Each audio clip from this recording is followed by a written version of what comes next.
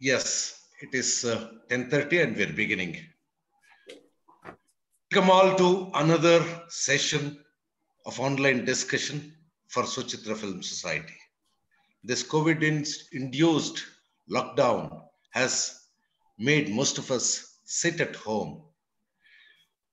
Normally we, the people from the filmmaking world and the theater, we usually wish to be among people, wish to look at the reaction of people, but we have been made to sit at home because of this COVID.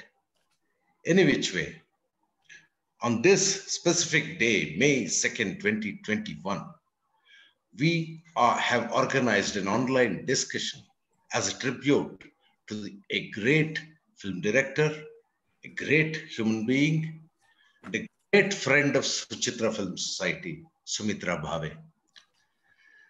This day is also the birth centenary of Satyajit Ray. We will be beginning a festival of films made by Satyajit Ray today evening at 5 p.m. on suchitra.org.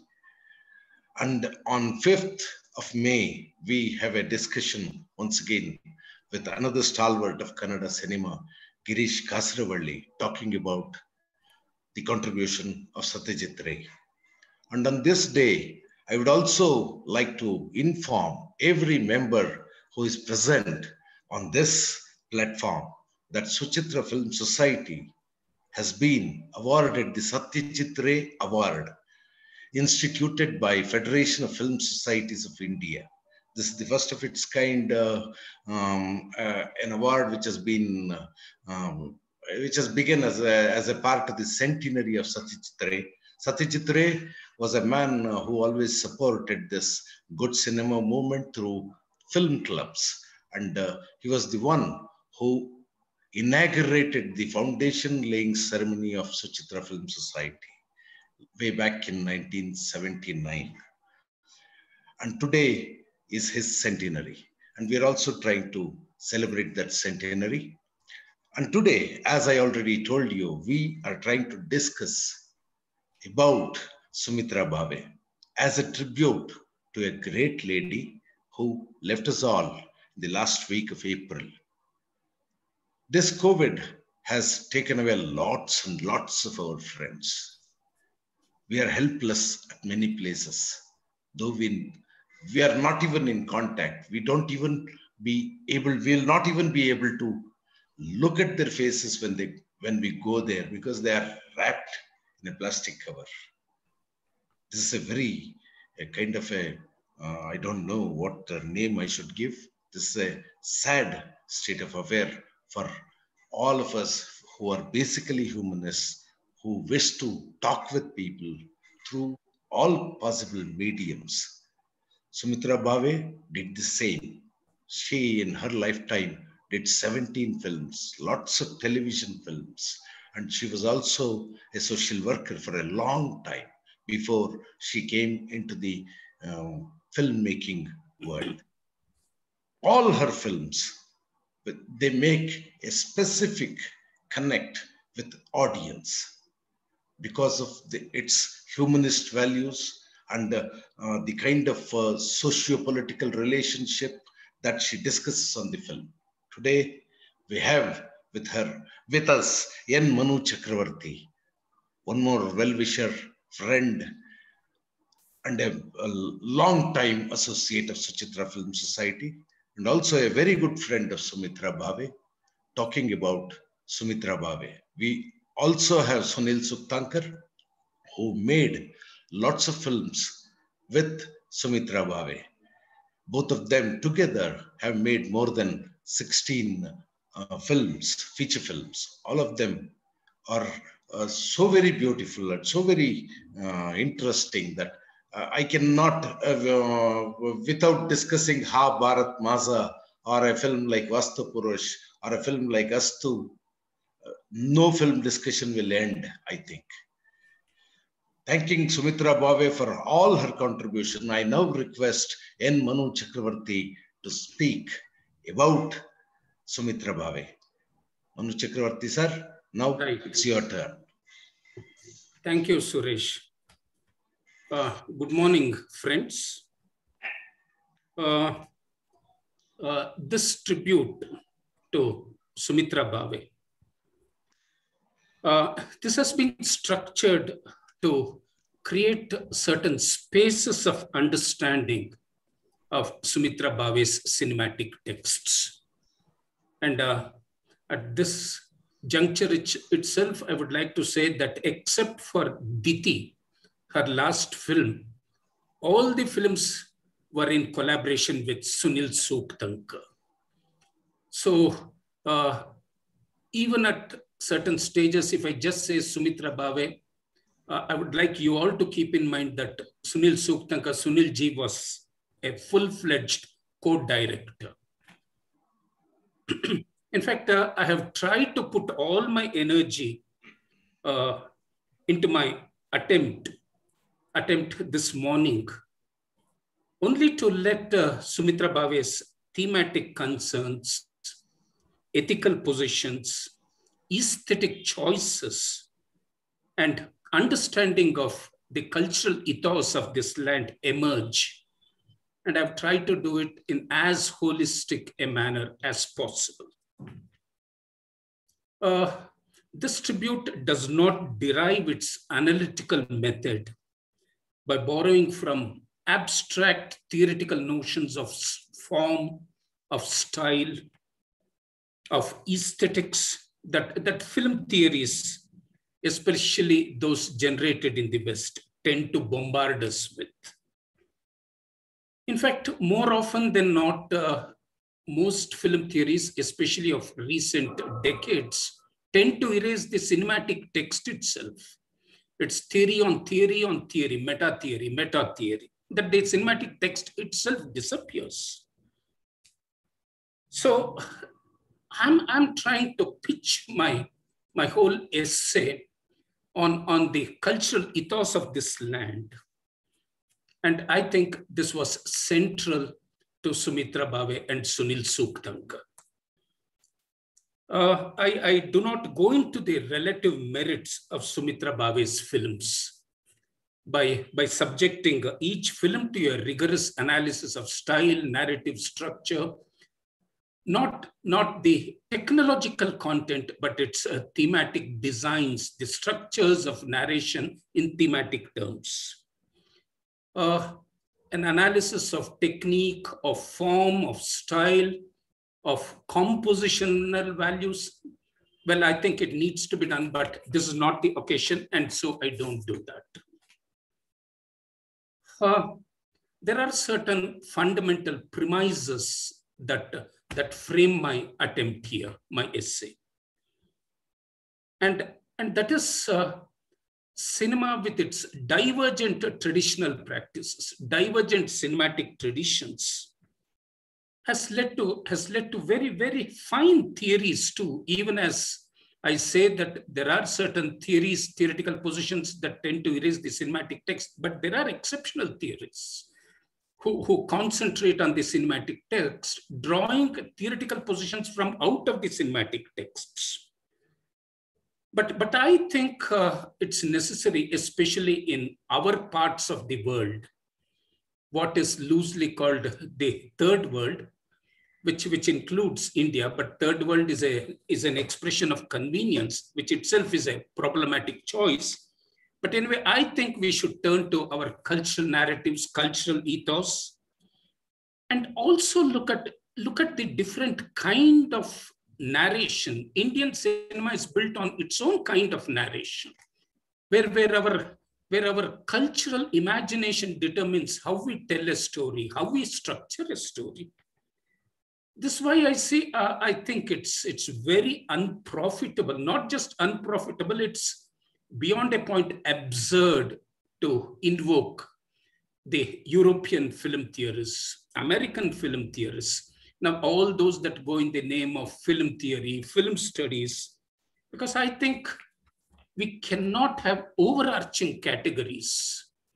We cannot have categories that tend to eliminate, that tend to make certain contingencies of culture disappear. So I think we need to look at very important divergences, continuities within a cinematic tradition, and certainly not be drawn into that vortex of an overarching film theory. So I think we should be interested in the element of heterogeneity, the principle of heterogeneity. It's for this matter that when we turn to films made in India, Africa, Bangladesh, Iran, we must try to evolve a different set of theoretical notions. In fact, not even a different set, different sets of theoretical notions.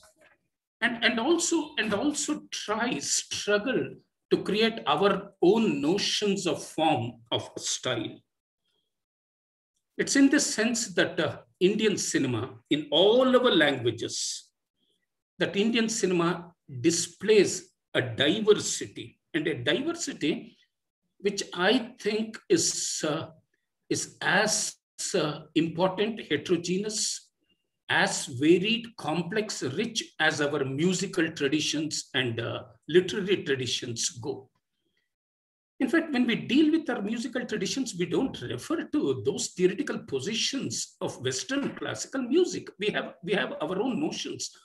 So the time has come for Indian film theory to try to see what constitutes the nature of a cinematic experience in the Indian context. In fact, the very design of storytelling, framing of characters, the construction, the buildup of emotional content, the construction of images, composition, lighting, even when you turn to cinematography. So our notions of realism, our notions of reality, I do not think we need to measure it to alien standards. So this struggle, I think, has begun in many of us who write on cinema, but I think it needs to be nuanced, in fact, accentuated, to see if one can arrive at an Indian theoretical position as far as cinema is concerned. So these are the premises. In fact, these are the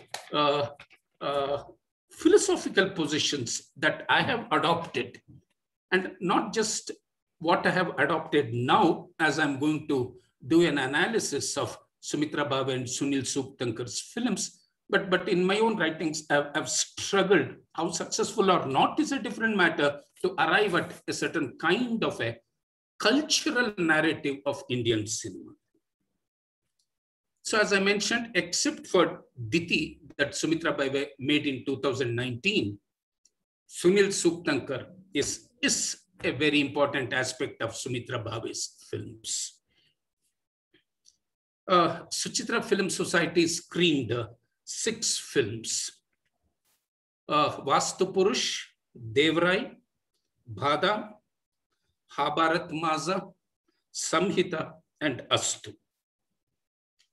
I shall be referring to these films, but in relation to several other films, because I think it's through them that it is possible to trace Sumithra Bhave's creative journey, beginning with the first major film, Dogi, made in 1995, and also to conceptually comprehend her thematic concerns and the kinds of aesthetic choices she made, and of course her philosophical positions.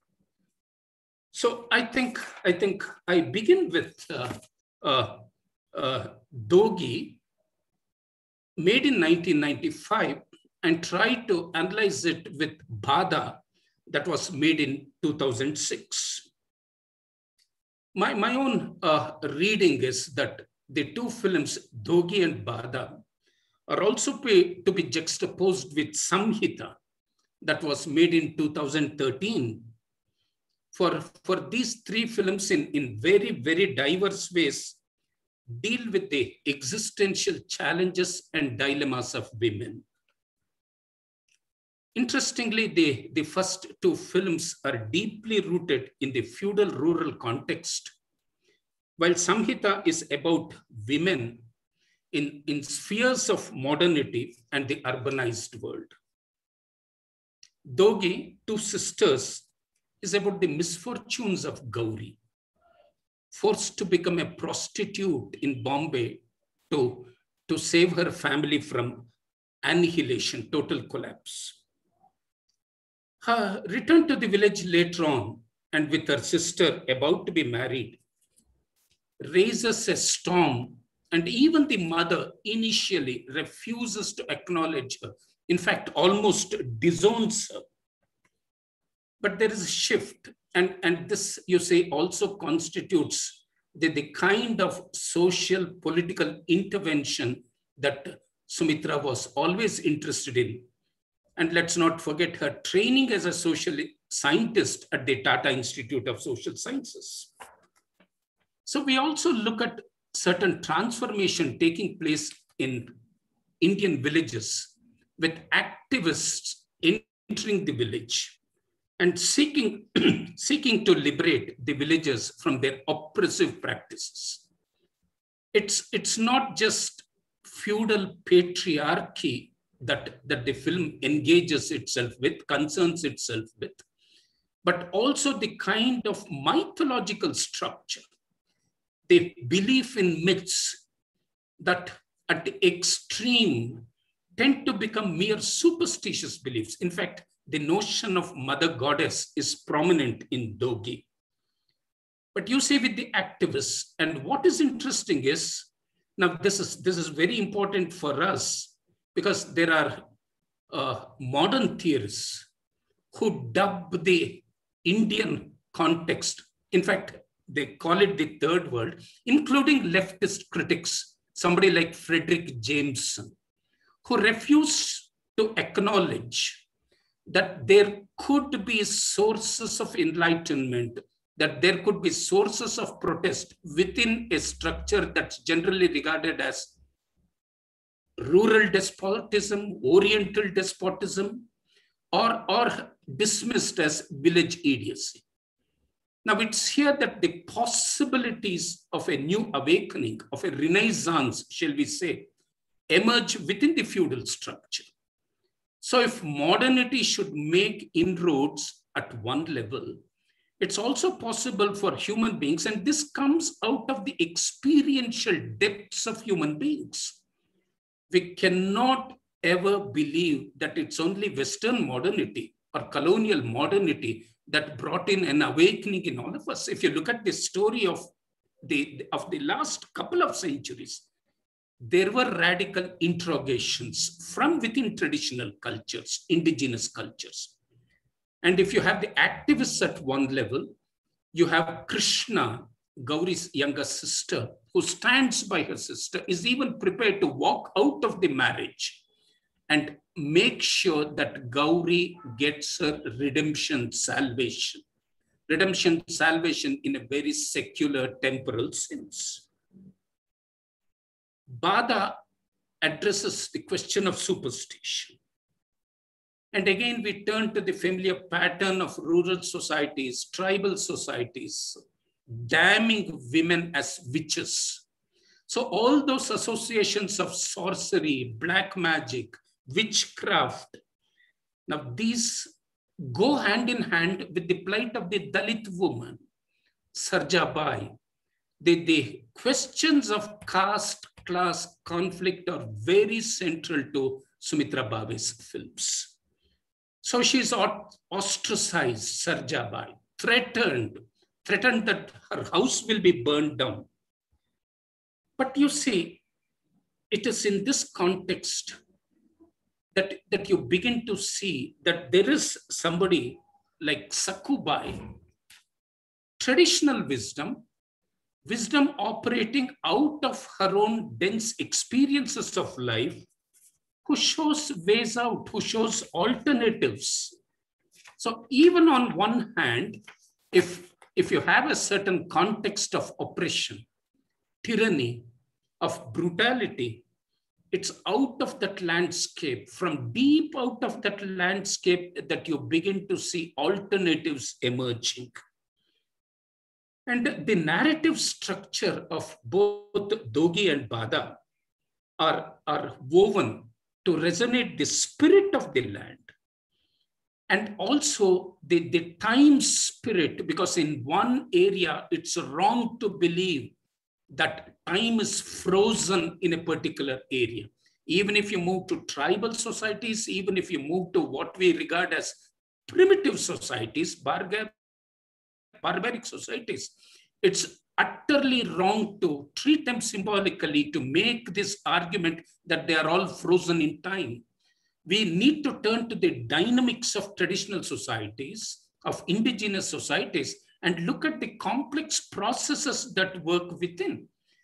This is also because the use of the word modernity needs to be used. When we use the word modernity, we need to be careful. Our societies, indigenous societies, do they undergo transformation? Do they undergo a metamorphosis only through external influences? Or do such societies have their own dynamic cultural practices? Now, these are very important questions, and whatever goes in the name of today, fashionable at one stage, not anymore, of what post-colonial theory means. Now, is it only the intervention of the outsider, the modernity, Western modernity that brings in changes?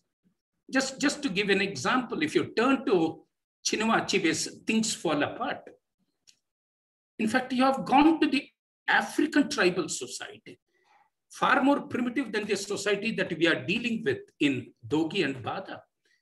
There, even as Achebe, Things Fall Apart, talks of colonial modernity entering, Achebe does not disguise the fact that tribal societies had their own cruel, barbaric practices. But even when you look at those barbaric practices, even if you look at those brutal practices, as if modern societies, our societies, do not have all those brutal practices, it's possible for Achebe to show, going back to his ancestors, that there were areas, that there were spaces of redemption, salvation. And one of the great figures that appears in Things Fall Apart is a man of immense wisdom called Obirika. So even if that tribal society, African society, was masculine, celebrating masculinist values, there's also a feminine streak, a kind of streak. It may not succeed, it may not triumph, but there are those voices. Why is this important? This is important because you see, there are two dangers when we turn to our so-called primitive, backward societies, whatever terminology one uses. One is to fall back upon the Orientalist position of trying to valorize the past, glorify the past, a phenomenon that we have come to see in recent years, decades. And the Orientalist position, the Orientalist vision is to endorse everything, the notions of a glorious past, glorious tradition. If that's one danger, it has its binary opposite. Now, the Occidental position of regarding Oriental societies as dark, mythical, superstitious, barbaric, with no sources of hope, and to look at Western models. Now, this is the Eurocentric model. So are we to construct only two models and understand our notions of societies of the past, cultures of the past, with only two lenses giving us some sight? Are we to see only through those lenses? And that's why you see Dogi and Bada become very important, because there is no villain, there are no villains, there is no caricaturing. So Sumithra Bhave and Sunil Suktankar do not embrace the Orientalist position while trying to understand it. There's an acknowledgement of all those dirty, dark, hideous practices. But it also doesn't mean, even as a social theorist, Sumithra Bhave doesn't draw from notions of sociology, anthropology, cultural theory, cultural studies constructed in the West. And this is very crucial when we turn to Indian cinema of this kind. It's when one turns to Samhita, 2013, one journeys into the world of women. But this world of women is through creative works. You have a documentary filmmaker who has been asked to make a feature film, a creative writer who has written a story. So the existential predicament of women is examined, and this I think is very central. To create through creative processes, not through theoretical models, not through what we generally recognize as the feminist theoretical models. Turn to Mahashweta Devi, turn to our major Indian women writers in Hindi, in Malayalam. The sources of understanding, the sources of self-identity come through the processes of creativity, through creative processes. So here you have in Samhita the stories of Shirin, whose husband, a filmmaker, about to die on his deathbed, wants to fulfill her husband's desire of making a film. Revati Sate, the one documentary filmmaker, but who wants to make a feature film now. And Tara Duskar, the story writer. So 3 stories of contemporary women through a story that Tara Duskar wrote, almost forgotten. It's about, so the real women, the world of real women, the real world of real women now resonate with characters from the world of fiction. It's a very interesting, complex juxtaposition in Samhita. That's why the documentary filmmaker Revati says, when you make a documentary, you look at people on whom you're making the documentary, you look at them through your eyes. Look at the creative dimension of Samhita, but in Samhita, she says, when we write a script, borrowing it, not making a documentary, but a creative film. Samhita is about the process of making a creative film, a fictional film. We look at ourselves through those fictional characters. So it's not that a documentary which holds a mirror to reality is everything. When you enter the world of creativity, when you enter the world of fiction, the writer of fiction, the maker of a fictional film will also have to understand herself or himself through the characters he or she has created. So there is a reverse process in Samhita where real women try to understand their asmite, their self-identity, not with reference to the world of reality, but with reference to 2 fictional characters. And here, the most important concern is to concentrate on a relationship. And that's the relationship between a king and a musician, Bhairavi. Satyashil is the king and Bhairavi is the musician. A relationship built on intuition, on passion, on unbridled love, which both of them experience spontaneously. So the creative process is a mirror. Samhita is a very complex, interesting text, because I think imaginary characters, imagined characters lead us to understand by interrogating many of our existential realities, but to seek possibilities of different self-identities. The struggle is to overcome the fixed identity, the identity that I have lived with, that I have inherited. But how do I go beyond that? How do I transcend this? And this is where a very complex relationship is established between fictional characters, the world of imagination, and the world of reality. But even as it is done, one of the most subtle aspects, dimensions of the film is also about cultural inequality. Without resorting to loud, pompous theoretical positions, the writer says, but let's not forget, even as we understand the passion of men and women, let's also not ignore this element of cultural inequality that does exist between man and woman.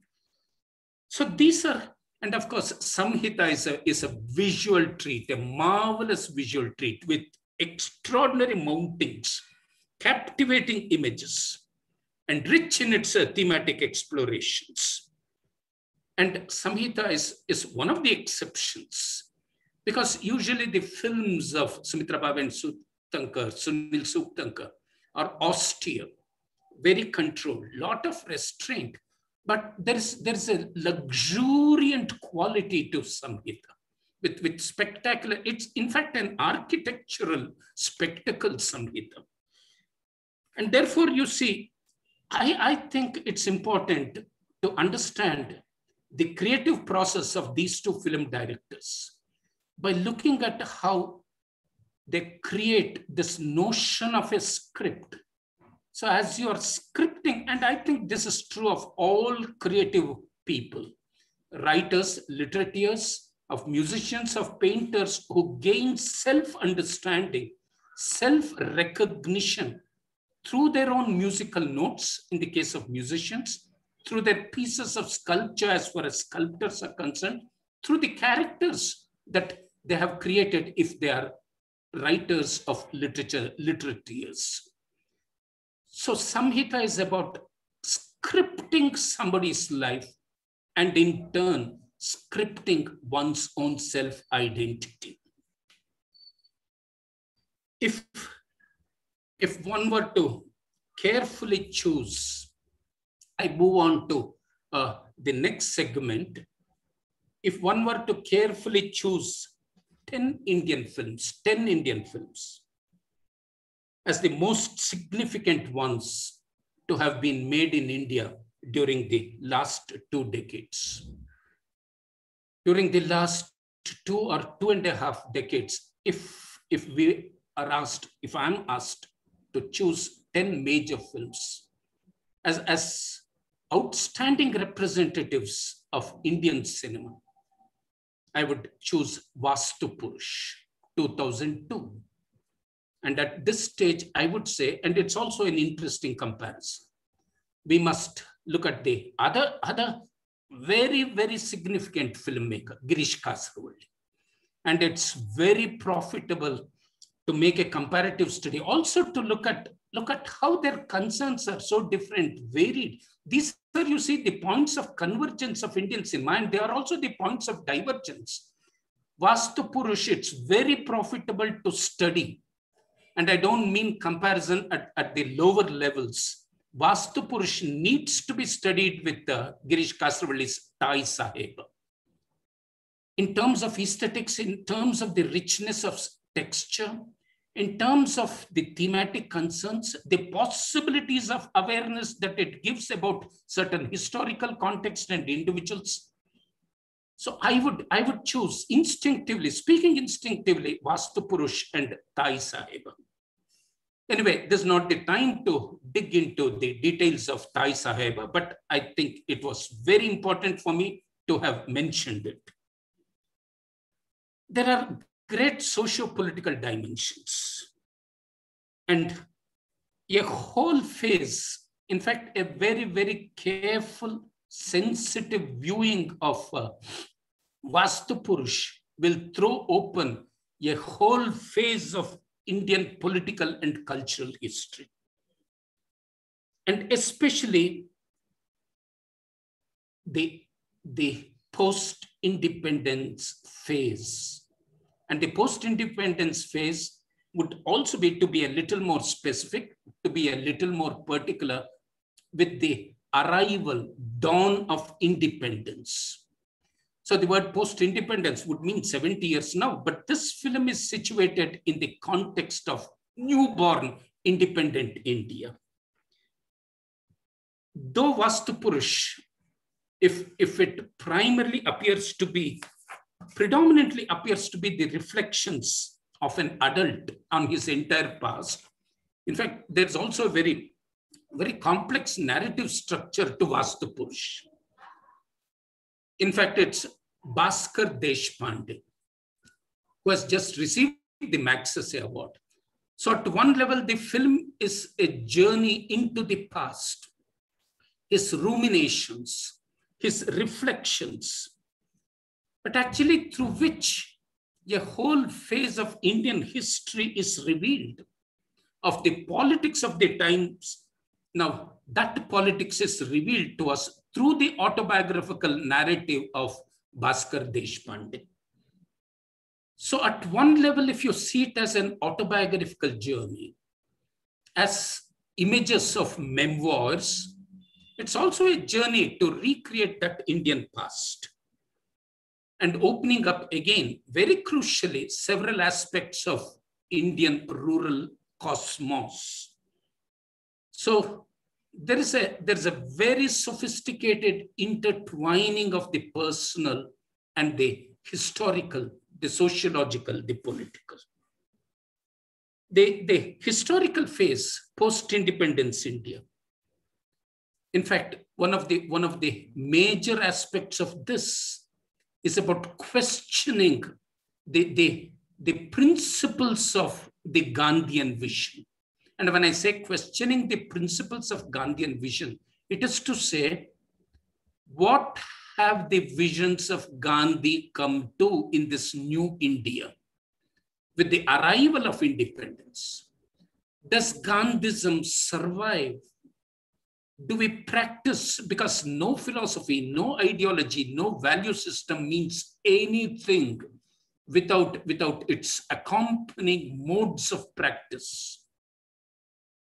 In the film itself, in the texture built into the thematic pattern, content of the film is the mother. Again, one thing remarkable, as in the films of Girish Kasaragod, you must look at the role, the position, the context, the location of women.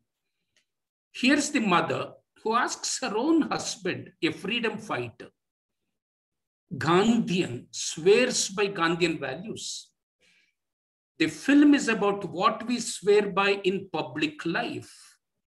You may be a Gandhian in public life, but do you practice it in the interior spaces, your own home?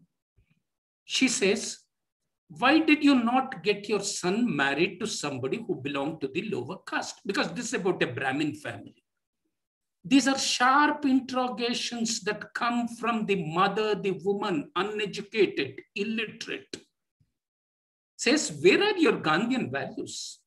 And your brother, she refers to her brother-in-law, why didn't you get him married again? The question of remarriage crops up. This is when the Gandhian, the dichotomy, Gandhi himself had this dichotomy, struggled with this dichotomy.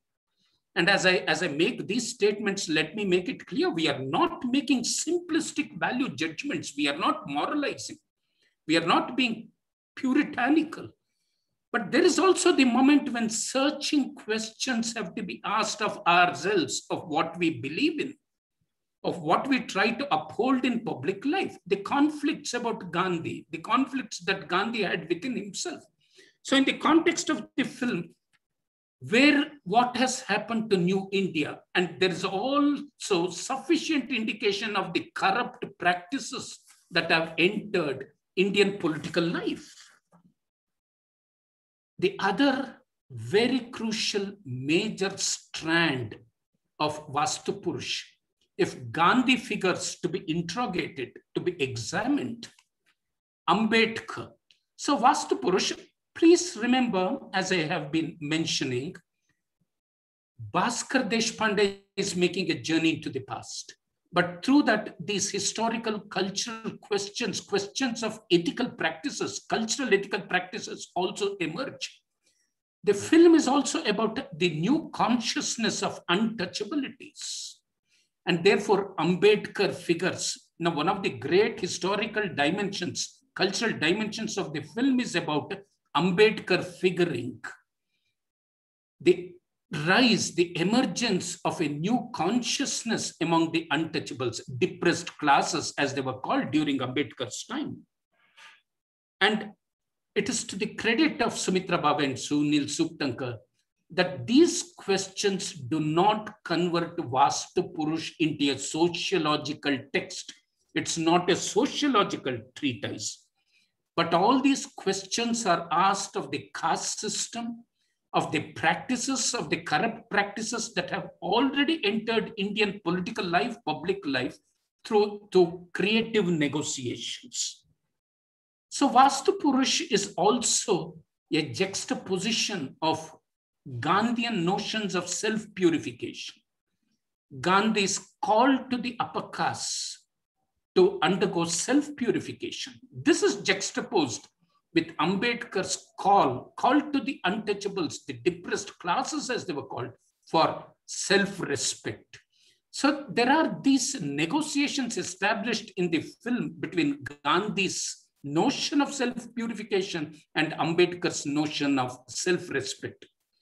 This is why the story of Bhaskar Deshpande ties up with the nurse, Krishna Tai, with his childhood friend, with his classmate, Sopana, because we also see this new phase, this new India, feudal India transitioning into modernity, the collapse of the feudal world, but juxtaposed with the emergence of a new caste order, the emergence of the upper, the lower caste, the untouchables. There is also a very, very sharp particular reference, which I don't think we should ever miss. And it's about our engagement with tradition, sampradaya, with our notions of Indian tradition. It's again the mother, because you see, you have the brothers-in-law digging for treasure. That's a metaphor. It works literally, but it's also a metaphor. They keep digging for the treasures buried by the ancestors. Metaphorically, it's about the richness, the infinite richness of Indian tradition. Is the Indian tradition so infinite? Is the land a cornucopia, an akshaya patra that will keep on yielding, that you dig, the metaphor of digging? So there is, you also have the architectural, the archaeological metaphor. Tradition can be converted into an archaeological, archival material that you keep on digging. And you believe tradition is inexhaustible. Is it so? This is when the mother says, you see, this is also a comment on our understanding of tradition, of ancient Indian tradition. She says, tradition will become barren until modernity. Let's not forget, it's a woman in the rural context, a homemaker, as the expression goes nowadays, who says tradition has to be replenished, recreated, reconstructed, revitalized by the present. So do you keep borrowing from the past, believing that it will give you on and on and on to an infinite degree? Now, these, I think, are very crucial to our understanding of Vastu Purush. It's against this that you have images of a huge, sprawling, massive Vade. Again, the Vade in Thai Sahib, crumbling, going into pieces. And is there a Vastu Purush? Do you invoke the Vastu Purush, the spirit of the house, the guardian spirit of the house, the guardian of angel of the house that will forever protect the house? Do our guardian angels, the ancestors, always protect the house, or is it our duty, our ethical obligation to rebuild this Vade, to rebuild a tradition, to reconstruct tradition, to revitalize it? So we just can't fall back upon this silly nostalgia. There's also profound nostalgia where you construct the past, where you look into the past with very profound ideas, thoughts, emotions. But to simply gloat over the traditional past is only to suggest that we haven't evolved and this tradition is not going to evolve. There's a very, very important dimension here. If we are not careful while watching Vastu Purush, we are likely to look at Bhaskar Deshpande journeying into the past as flashback, as a throwback into the past. It's not that. And I think we need to understand it with great subtlety and sophistication.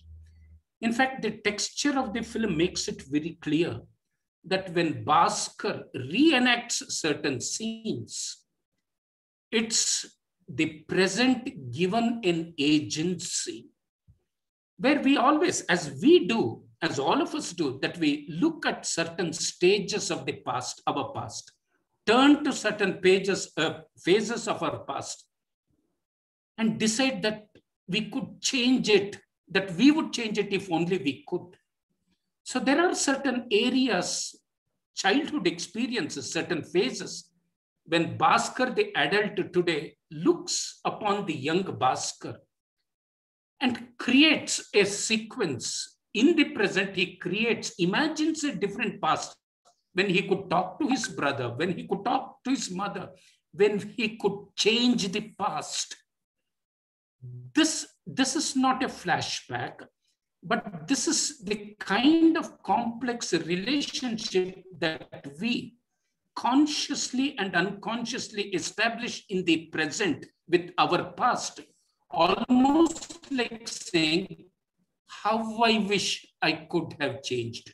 We know that we can't, but there is this impulse, emotional, intellectual impulse, this feeling, and none of us is exempt from this. And it's unnatural if we don't have such feeling. How I wish I could change. How I wish I could alter it, knowing very well that it can't be done. This is the complex experience of Tolstoy's story, The Death of Ivan Ilyich. About to die, awaiting his death, to saying, how I wish I could relive my life. How I wish I could recreate my life. So it's a very, very complex question of agency. The relationship between the past and the present, that relationship is built on complex feelings, complex attitude, impulses.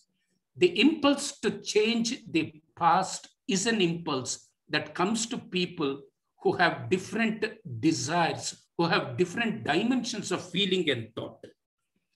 Also because we know very well, if we are sensitive, we know that the traces of the past, that the present carries many traces of the past, and these traces can never, ever be erased. So we, at least in imagination, at least at the level of feeling, which is an important dimension of human existence, we are always trying to reconstruct the past, not with regret, not with any degree of sentimentality, but the mind asking us to change several things. And this, I think, is a very fundamental, existential, experiential dimension that human beings carry, that to wish that many things of the past could be corrected. So at several stages, these journeys are made as interventions, as conscious, unconscious interventions, only because of a certain ethical sense. And what is that ethical sense? If the past cannot be changed, if the past cannot be altered, the past cannot be altered, but it can be altered at a different level.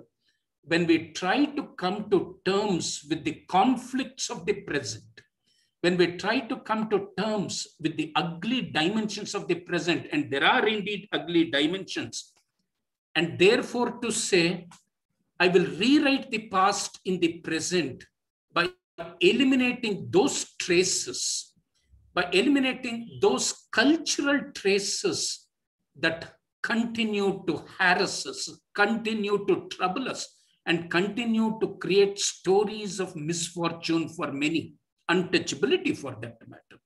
So there is an ethical dimension, there is an ethical aspect to the kind of aesthetic structure, the kind of so-called flashback that Vastu Purush creates in its scheme, in its design. But it's actually a journey into the past only to learn from the past, the lessons of the past, to struggle to build a different future, a new future. These are visions of an alternative India, which is why you see this story ends with Bhaskar trying to build a hospital, asking his son and American daughter-in-law to come here. But that's a different story. I think we should look at all these. I move on to the next phase.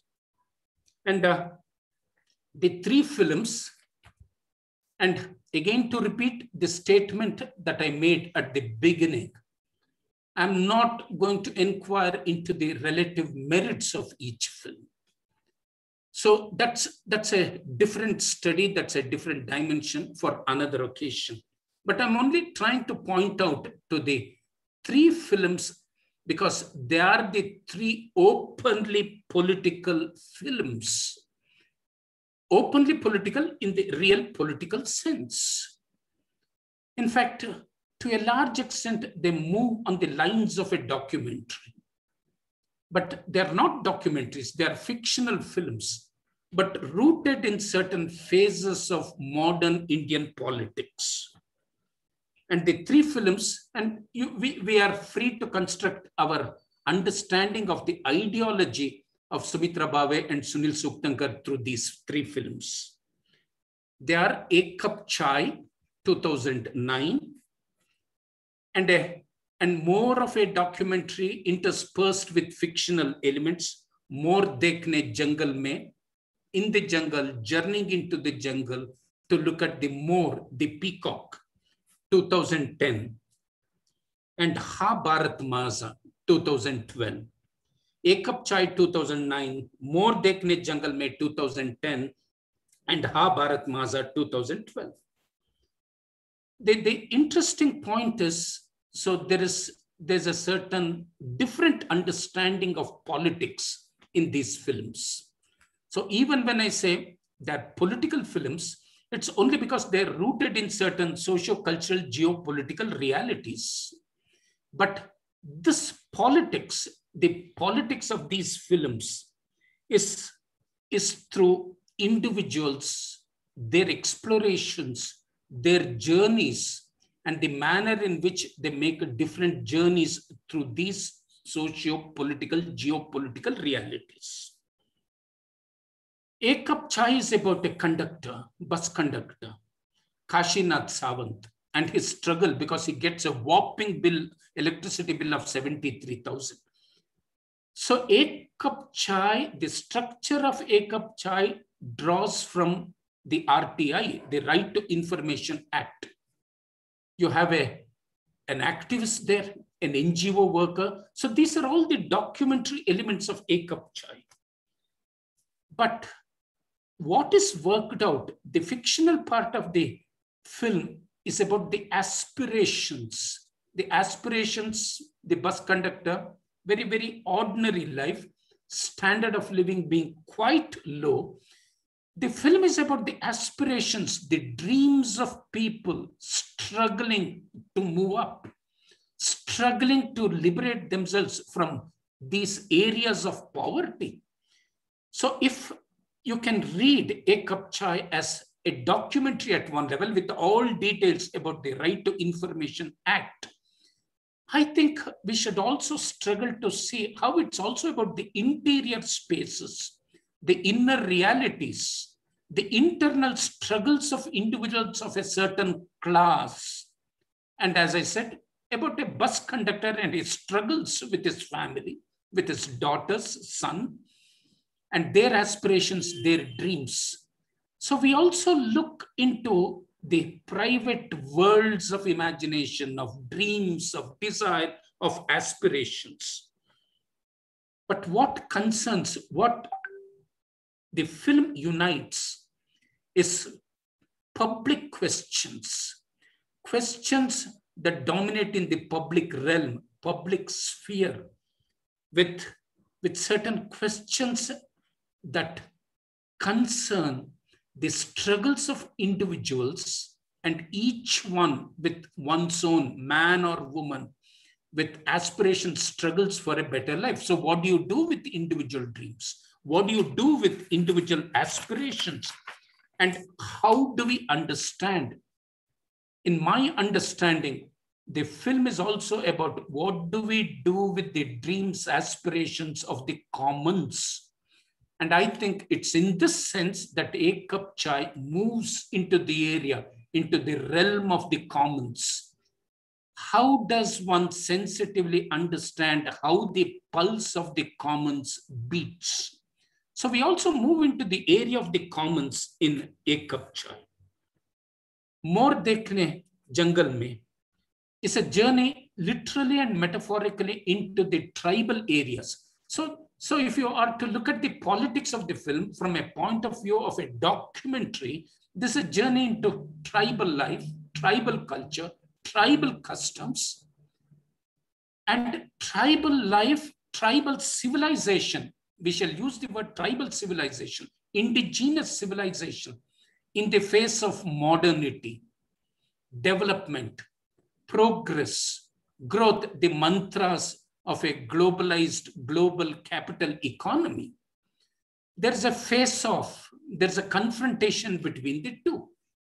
And as this confrontation takes place, the film lets loose in a very subtle manner the image, the metaphor of a peacock, the dance of the peacock.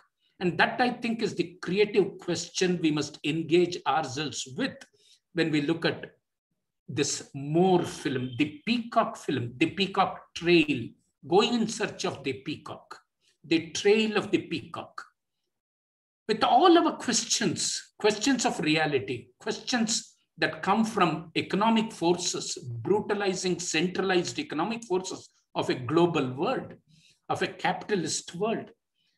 And as we make our journeys, the basic question is, do we lose sense of certain primeval aspects of nature?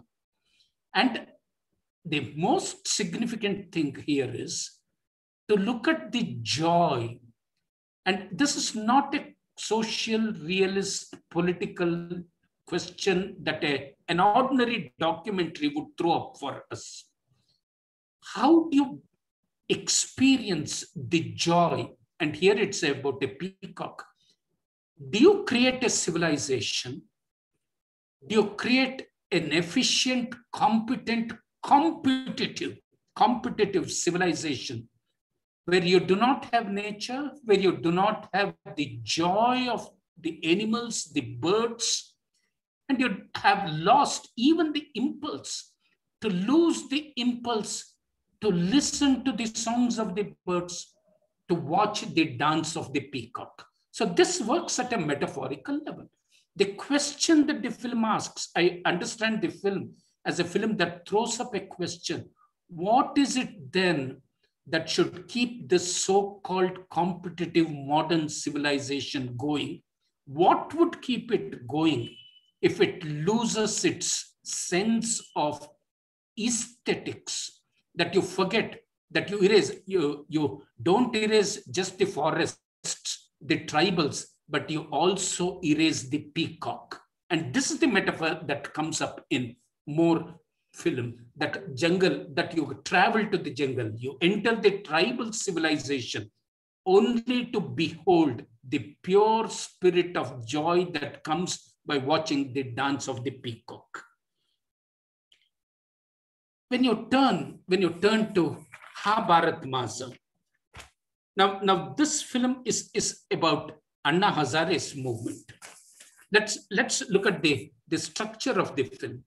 At one level, it's India against corruption, the Anna Hazare movement, and the kind of idealism that it generated, especially among the young people of India, and also the middle class. A certain kind of idealism led by Anna Hazare, his journey, his fast, his eventual arrest, his release, and the birth of the Aam Aadmi Party. So at one level, it seems to indicate a kind of regeneration among the commons. And of course, a great section of the middle class supporting Anna Hazare's movement. But what is crucial to our understanding of the film is that from this public space, public realm, it moves into the world of middle class families. The design, the structure of the film is the journey with the TV images, news reports, news telecast of the movement, Anna Hazare's fasting. It is again very carefully woven with the texture, the fabric of the film tells us two stories of our practices, of our struggles as middle class individuals. So one major segment of the film revolves around a family of Sukatme, a factory worker, an employee in a factory. But if you look at it, then you must ask questions. It's so easy, so perhaps comfortably easy to ask questions of others, raise questions of integrity as far as others are concerned. But should you turn inwards, what about the compromises that we make in personal life? What about the compromises that the middle class makes? Again, you see, let's not forget that these are not subject to severe puritanical judgments. Value judgments are not made. What is the imbalance that the middle class itself creates? And who are we to judge anybody? But we must understand this complex relationship. Even as we talk so much, shout, at times pompously, about public values, how then do we look at our own compromises, the collapses in our schemes of integrity, only because we are also struggling? We make compromises because it's a world that demands compromises. Idealism beyond a point does not work, cannot work.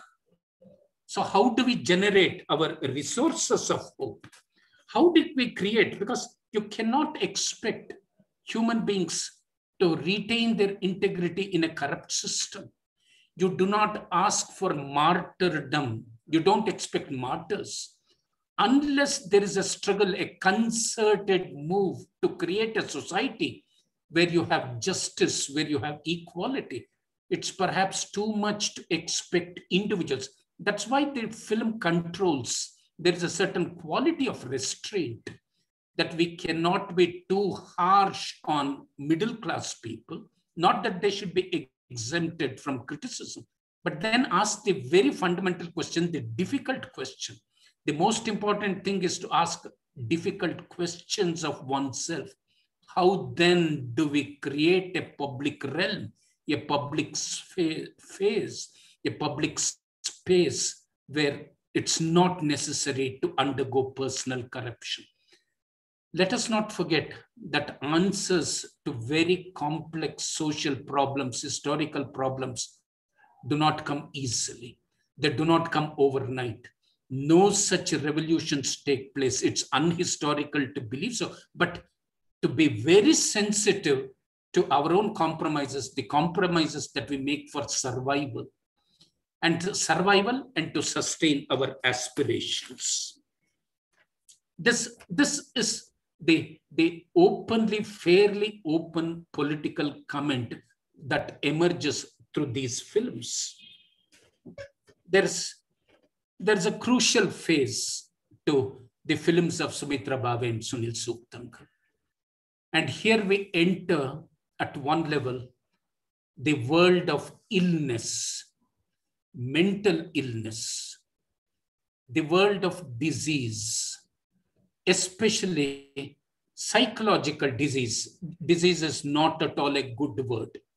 Let us say mental deviations, or a milder word like mental disorders. 3 films at one level. Dhahavi F, which was made in 2002, Section F. The whole film, and this is my point of interest, the whole film is at one level to be understood as a critique of the colonial system of education. In fact, the famous dictum, Thomas Arnold, Rugby Chapel, the father of the great cultural critic Matthew Arnold, that was when the famous expression came, spare the rod and spoil the child. If you don't want to spoil the child, don't spare the rod, use the rod, cane the children. Especially the 19th century, if you go through the works of Charles Dickens, the schooling system, especially Hard Times, the notion of punishment, obedience, discipline as necessary steps to be taken, steps that cannot be avoided to create better citizens. So it's indispensable, it's inevitable to use the rod to terrorize the student, to make the student behave. In fact, if only we should turn to John Stuart Mill's autobiography, he talks of the kind of death, the kind of suicide he almost attempted because of this discipline, James Mill. And he says it's only the freedom, the joy, the spontaneous joy that came to him when he read Wordsworth. This is in John Stuart Mill's autobiography. It's the joy that gave him the release, not the oppression of the schooling system, the establishment. So the joy of poetry, the joy of creativity. So in Dhahavi F, there is, as my reading of the film goes, there is a critique of this oppressive educational system that we have built. Do you make the child behave, or do you make the child act with love, responsibility? For me, the film resonates with what Bhishma Acharya says in the Mahabharata. He says, learning, education, the preceptor must impart knowledge to the young ones, to the learners with vatsalya. Vatsalya is an untranslatable word, but it would mean love, compassion, endearment, tenderness, caring. So Dhahavi F is crucial in the sense that, and we see that today, the kind of oppression that the entire educational system built on models of colonial modernity have oppressed, made students dumb, unimaginative. That's why I gave the example of Sir Thomas Arnold and John Stuart Mill. There are 2 other films I want to address after Dhahavi F. And before that, a philosophical statement is necessary.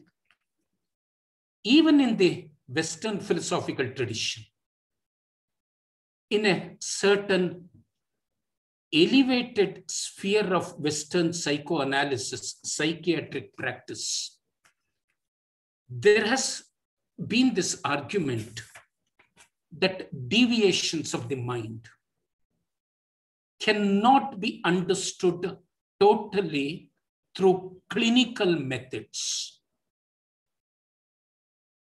That the practice, call it psychiatry, psychoanalysis, depends on a certain kind of assumption or depends on medicine. But there is this sustained argument, and there are great philosophers who argue not to say do away with medicine, not to say do away with the psychoanalysis, but there is a greater realm. And of course, we know that you have a whole school of anti-psychiatry, R.D. Laing and others. But let's turn to the philosophers who argue that deviations, delinquency, whether among children or among adults, must be seen philosophically And surprisingly enough, the argument is that it must be understood at a mystical level. In fact, William James has a book, The Varieties of Religious Experience. Varieties of Religious Experience. Martin Heidegger's book, Being and Time.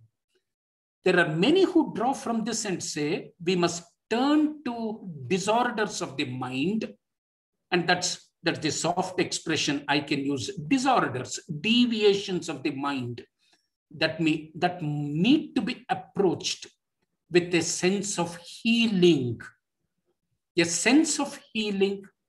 a mystical awareness. And therefore, we cannot adopt punitive measures. We cannot adopt disciplinary measures when we come across certain deviations in human behavior. Devrai, 2004, and Kasav, 2007. Devrai means God's forest, the forests of the gods, divine Deva, Rai, forest. So it deals with schizophrenia. There is certainly schizophrenia. But who is this schizophrenic individual? He has a sense of the sacred grows. It's an ecological, environmental question. Wakes up. He has a split personality. But do you understand it merely at the clinical level, subjecting it to all your psychiatric, psychoanalytical practices? Or do you invoke other forms of healing? The film suggests that the curse of modern civilization, that one of the curses among many, is that we have lost our sense of the sacred as far as nature is concerned. And the struggle is to recover this sense of the sacred, this sense of the transcendental, and therefore to approach many disorders. So many disorders, many sicknesses of our society are to be seen as social malaise, social disease. It's another kind of an epidemic, a pandemic, as the word is being used today. So how do we look at different patterns of behavior? How do we look at people who do not behave as we expect them to do? How do you come to terms with, let us use the word now, abnormality? What do abnormalities in individuals suggest? Is it a personal problem? Is it a personal disease? Or do you see it as a civilizational problem? And therefore, Kasav, it's about a mentally disturbed boy. Kasav is about turtles which come to lay eggs. Do you understand certain abnormalities, abnormal behavioral patterns in certain individuals as individual sickness, as individual disease? Or do you try to create a civilizational discourse?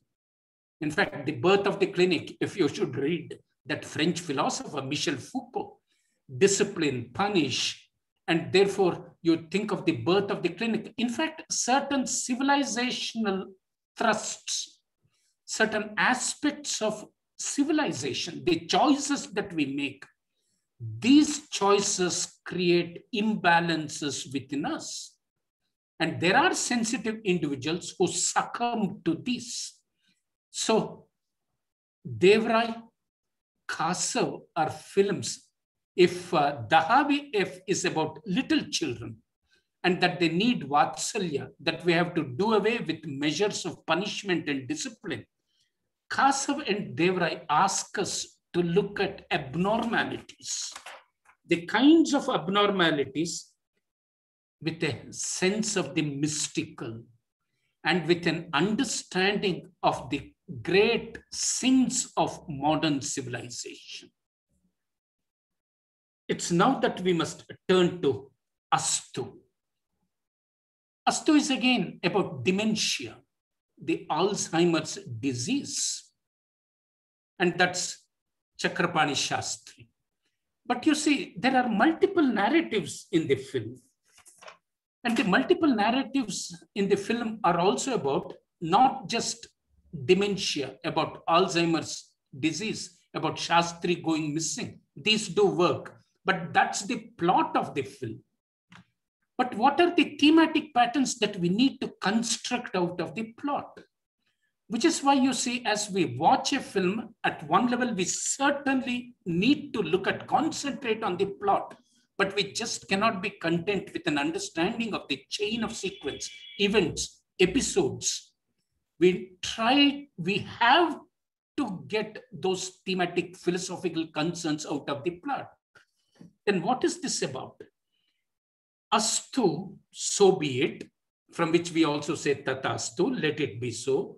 It's a benediction, it's a blessing. But what does the film suggest? There are enough structures in the film, many segments in the film which show the film is not all about, it is, but it's not all about Alzheimer's, dementia. But what is it about? It's about the journey into a certain state of mind, a certain state of being. Shastri, a scholar who may quote from the Gita, the Upanishads, the Vedas, a Sanskrit scholar. But much before he's afflicted by dementia, when he's talking to his daughter, Ira. And that, for me, is the central concern of the film. What is knowledge? What does knowledge? What does epistemology?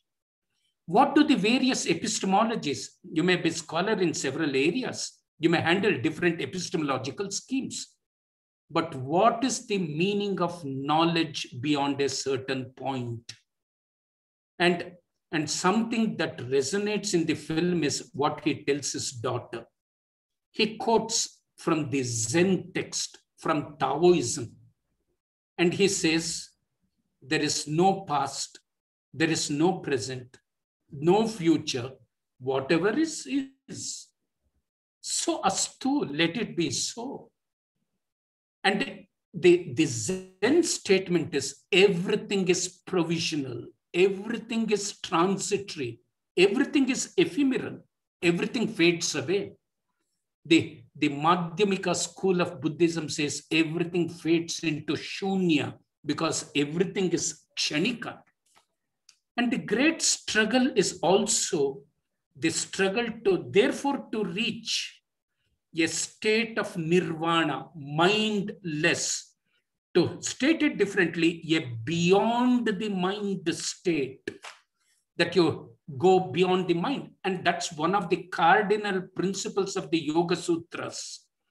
What is real yoga? If it is bending, if it's your physical exercise, that's Hatha Yoga.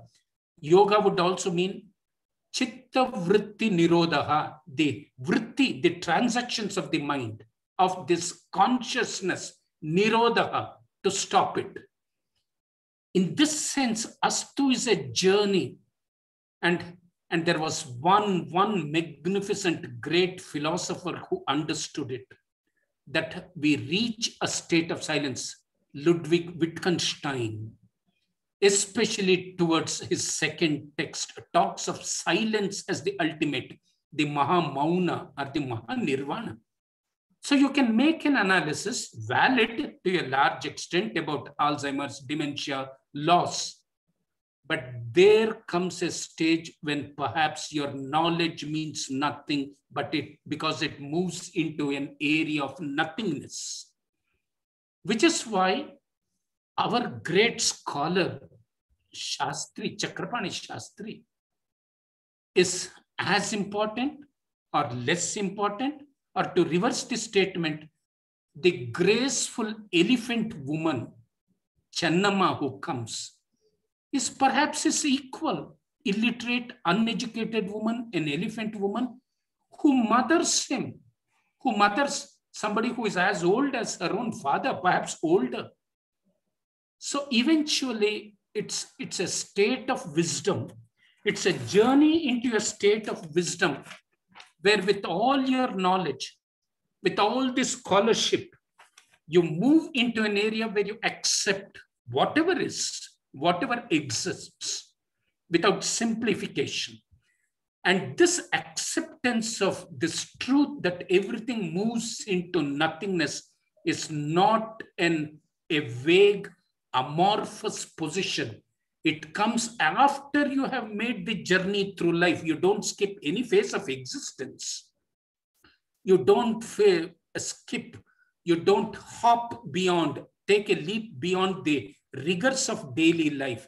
But beyond that, you make a journey into a state where you accept everything and you say, Astu, so be it, so be it. In 2019, and this is very important, when Sumithra Bhave made Diti, which means seeing a vision. There is a spiritual question, but underlying this spiritual question, there is a political position here. And I think the film should be understood as a severe, scathing critique of all our institutionalized interpretations of religion and spirituality. Let me state it again. It's a scathing critique of all our institutionalized forms and notions, because all our religious or so-called centers of spirituality have incorporated us and have given us only stereotypes, and we stick to stereotypes. Diti makes a journey into the oral traditions, the wisdoms of the oral traditions, makes a journey into not the world of the Vedas, the Upanishads, the Bhagavad Gita, the Vedantic texts, but to the cosmos of the Varkari tradition. Simple pilgrims walking all the way to Pandharpur to meet their Vittala. No knowledge, no epistemology, no textual tradition, no textual practice, no rituals, simple faith, not blind faith, but a simple submission to a sense of God, to a sense of the omniscient, to a sense of the omnipotent. So drawing from this oral tradition, the Varkari tradition, Diti is about a man filled with hatred, anger towards his daughter-in-law because she doesn't give him a baby grandson, because he wants his dead son to be reborn as a male grandson, full of resentment.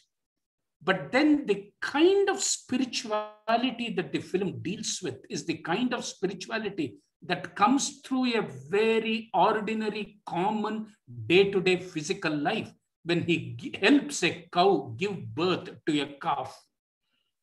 There are no constructions here. Diti does not depend on constructs that are of the classical kind.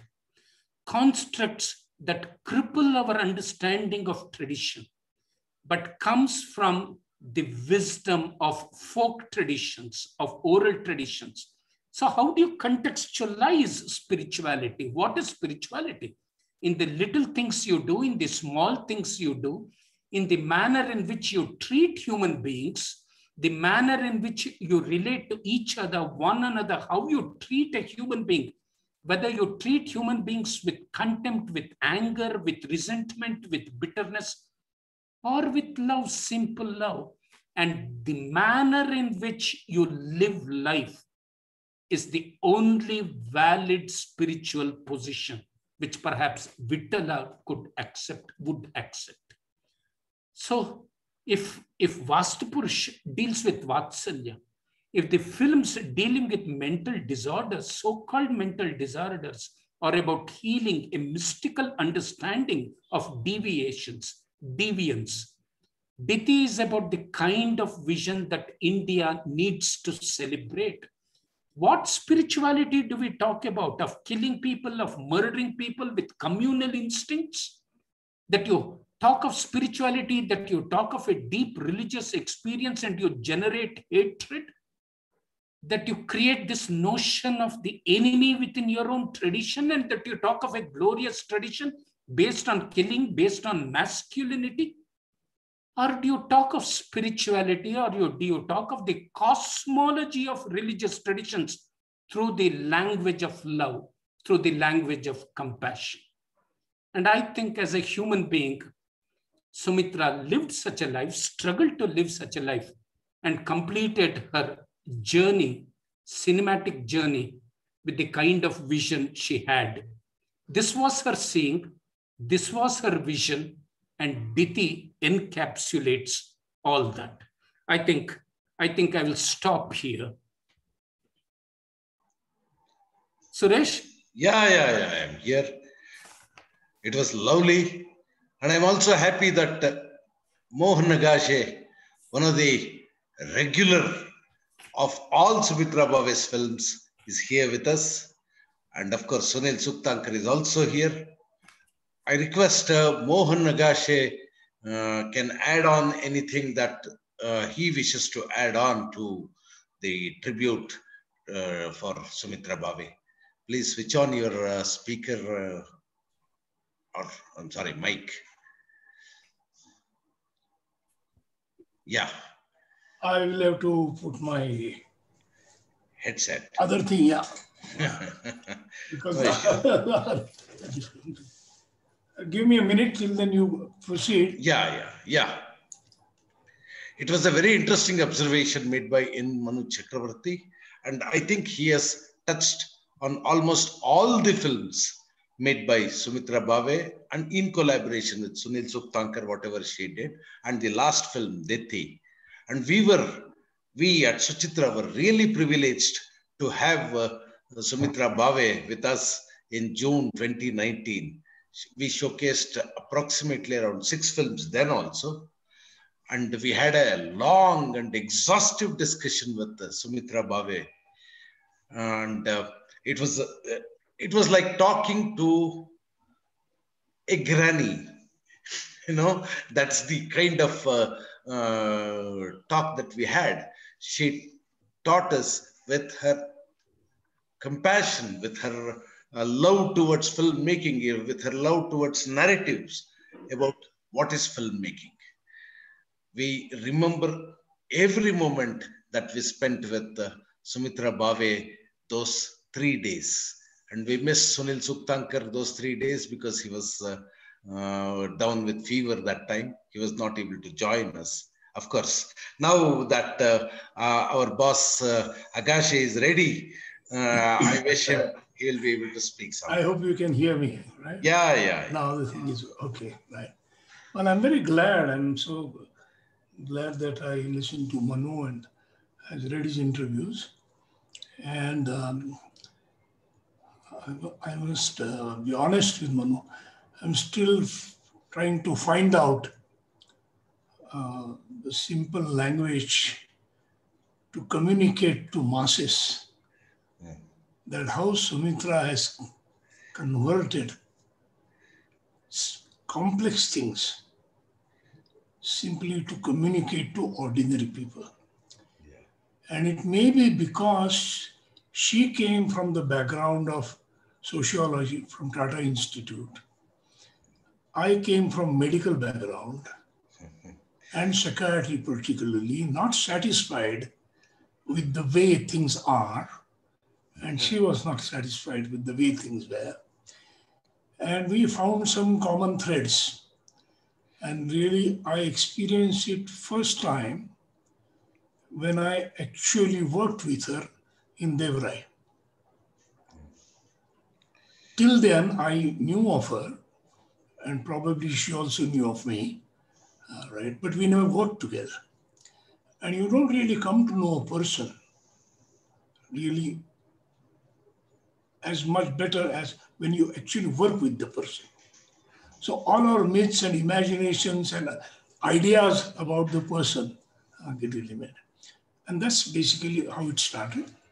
And the thing I found that her approach to the medical problems, I was more particularly addressed to medical problems. She's the only filmmaker probably in the world who has made wonderful, meaningful films about 5 illnesses which have high stigma.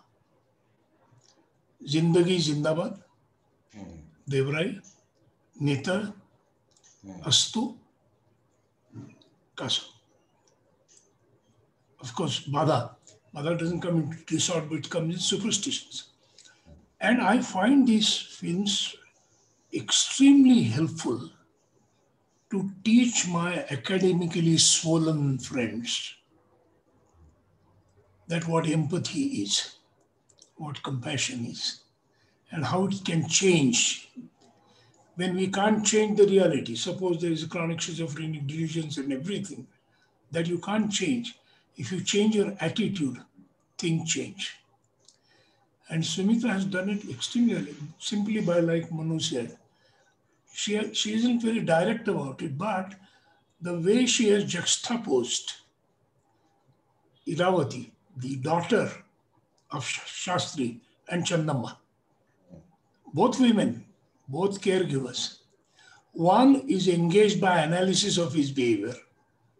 One motivated by the acceptance of it. Accepting the contradictory positions that this man probably is a very deserving man. She doesn't know anything. Looks like a very learned man. That's why she thinks of him God. But still, he needs to be looked after like a child. Well, even in our ritual, we bath the deities of God in daily routine. Nobody has gone to analytical things about it.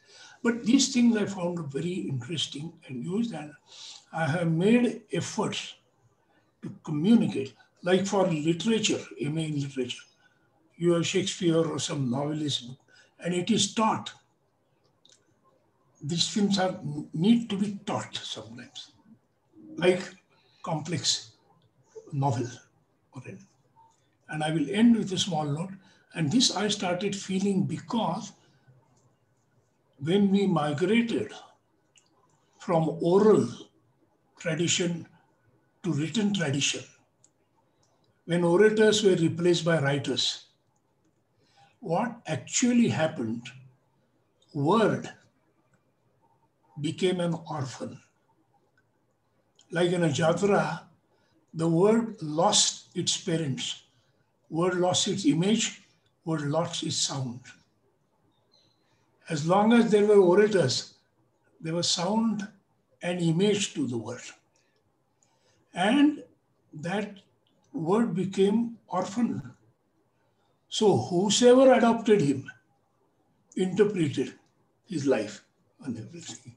But what happened is when radio came, it was like suddenly finding the lost mother, All India Radio. When cinema came, the father also came. So, though father and mother had met, the child met both the father and the mother. When talkies came, the whole family came together. And what gets communicated through image and sound before even language came, because word, because image and sound is older than the language, spoken or written. Right? So it's traditional. And now in the digital world, I say, the whole family has found an affordable house. This. So come together, and Sumithra has used all three very significantly. So neither she went after the artistic, non-comprehensible to ordinary people, artistic, that to me, my expression is more important. So I do my films like painting, do it, that's your privilege, okay? I do my films to entertain. But what is ignored, and my last sentence is, whenever you see film, there is no other medium like film which transcends conscious boundaries. Bergman has said this. It goes directly to subconscious and unconscious. And it gives you passive information. Like a smoker gives you passive smoking. Right? You're not aware, right? And if this passive information, and unfortunately, cinema came in the hands of commercial people who used it primarily for business. Not well. And that is why the dangers of passive information are worse than smoking. Smoking can damage body. This passive information can damage mind, which is shown by the stigma which all these illnesses have. And Sumithra has successfully used the same weapon to combat stigma. So I find them very handy. First of all, for me to understand issues which are beyond medical, and there's a simple line I'll engage. You can read a novel of 1,000 pages in one day. Why can't you read a textbook in one day which is 1,000 pages? Because textbook does not have subtext. And life is full of subtext, which Sumithra understood. Thank you.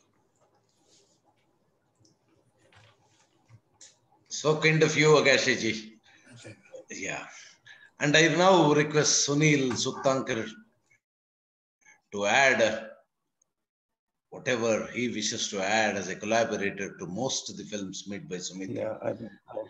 And we from Suchitra also wish to thank Sunil Suktankar for providing all the 6 films that we were able to screen online.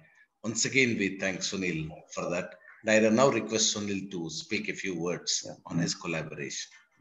Thank you so much. Actually, Manuji, thank you very much for analyzing all the films. I always love to listen to you because actually, you know, I would like to say that we understand our own films more when you listen to you. So, and it's not a humble statement because you have various tools of analysis with you to analyze the text and subtext, as Dr. Agashi said. And similarly, I now again and again, I keep realizing that Sumithra was a combination of 2 different persons, I would say. One was the social researcher who believed in analytical tools, and she was an intellectual and philosopher who analyzed things. But when it came to writing the scripts, the artist in her used to overpower that. So she used to sort of internalize her own analysis and research and everything into her personality. And the artist in her would instinctively express into a kind of intuitive expression. So the expression was never dry or loaded with analysis, but at the back of the whole thing, there lied the structural analysis and all her understanding of society and caste system and tradition and about the illness, its depiction and all that, human relationships and psychology and all that. So, but when it came to expressing it, it was an artistic expression. So that was a very interesting, the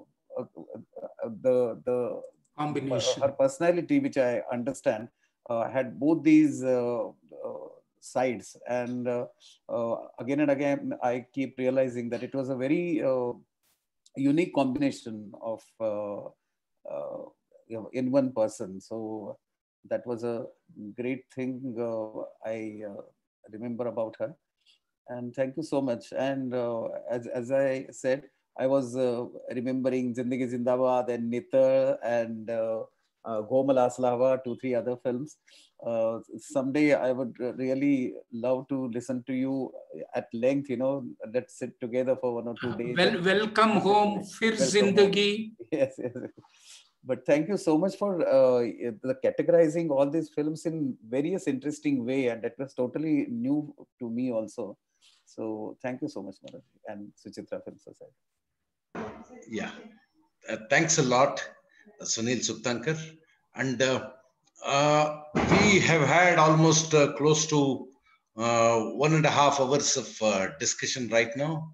And there are no specific questions raised by any individual either on Facebook or on online chat.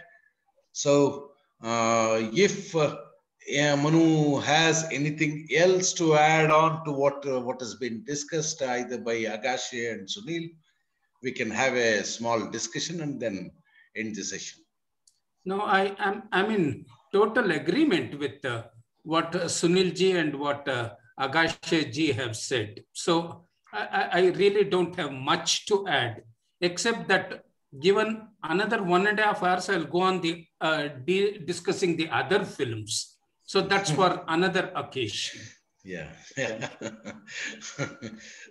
So kind of you, Manu. And this, I think approximately around 40 people were there as participants on this online discussion, and the FB Live has reached close to 600 people. And we have had a greater audience to discuss on Sumithra Bhave and give the tributes to a great filmmaker that we ever had.